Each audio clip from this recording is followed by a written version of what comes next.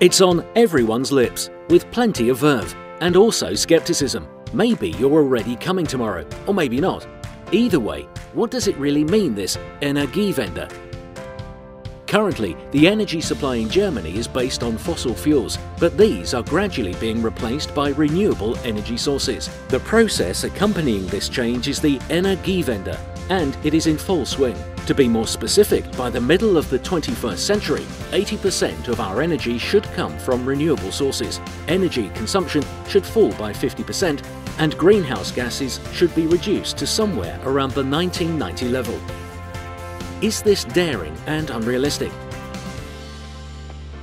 Actually, Energiewende processes are really rather old hat. In the past, all our energy came from renewable sources such as wood, wind and hydropower. The switch to coal set the ball rolling for industrialization. Since the mid-20th century, our main sources of energy have been oil, gas and nuclear power.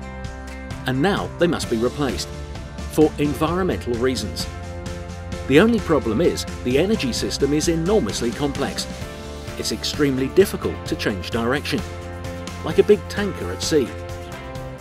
Our energy supply must be reliable, ecological and affordable.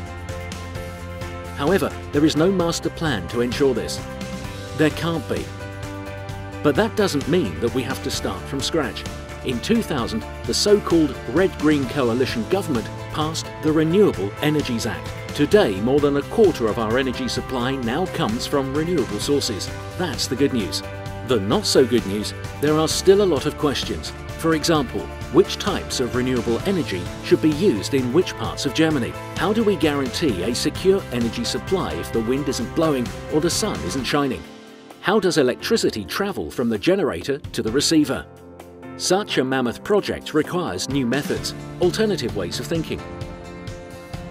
How can we bring energy demand in line with the existing supply?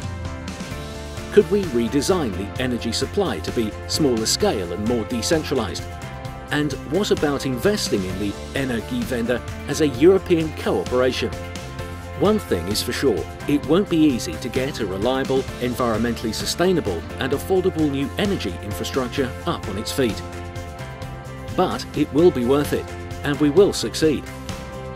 If we accept the Energiewende as a process which is open to new ideas and insights, and which must endure opposition and difficulties.